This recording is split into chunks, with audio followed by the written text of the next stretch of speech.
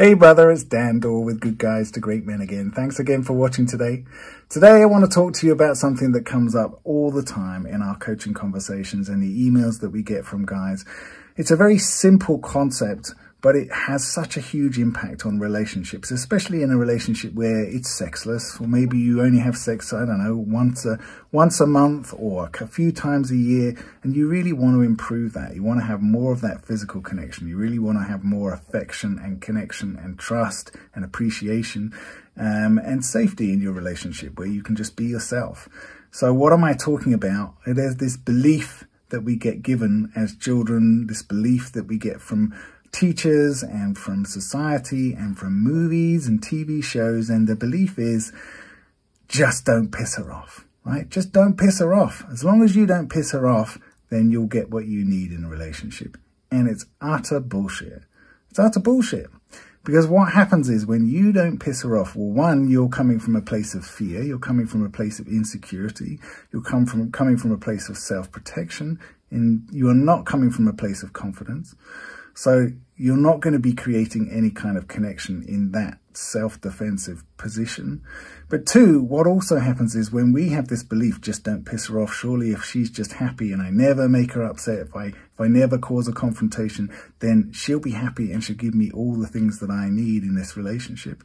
We've not even asked for the things that we need most of the time, or we have done, but it's been kind of passive aggressive because we're not sure about how she's going to react to it and we're scared of how she's going to react to it. So just don't piss her off ends up becoming an expectation, ends up becoming something that I believe you're also going to do for me. And that's not true. That doesn't happen. When you have this belief that just don't piss her off is how you should treat the other person, you're never gonna go to a certain level of a relationship. You're always going to be kind of dancing around the edges. You need to be able to have the difficult conversations. You need to be able to stand up for what you believe in. You need to be able to be the man that you know you are to be able to create attraction.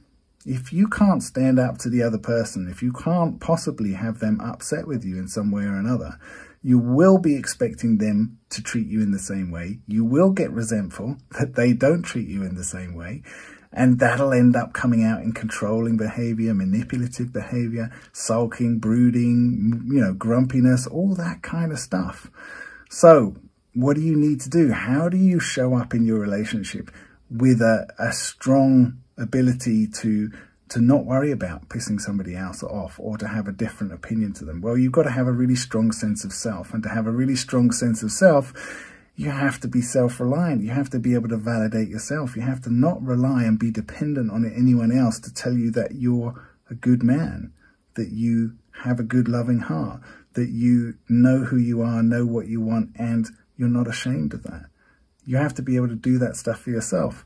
And most of us can't do that to start with, because we didn't have anybody in our lives to come along and express this and to show us a good masculine role model. A good confident masculine strength is to know I know who I am, is to know I know what values I stand for, is to trust in myself and the value that I have to offer here, because I know the values that are most important for me, that I know the things that I will stand up for. In any situation, no matter who's in front of me, whether it be the most important person that I've committed the most to anybody in my life, which is usually our partner, our marriage or romantic partner, no matter who it is in front of me, I'm willing to stand up for the things that are important to me, that I choose as being fundamental, non-negotiables with regards to how I live my life. So you've got to do that work. If you haven't done that work, you are going to be looking to other people to give you that sense of self, to give you that validation so that you can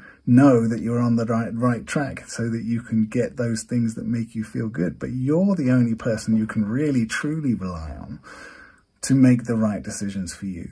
So we're talking about self-reliance. We're talking about self-validation. You can only validate yourself. You can only say, yeah, I know I've been showing up exactly how I want to, if you've done this kind of work. If you've not living your life with the belief that you can't piss off people that are important to you, you have to be willing to do that, because that's fundamental to your self-respect, to your self-worth. That's it for today. Take care, brother. Bye.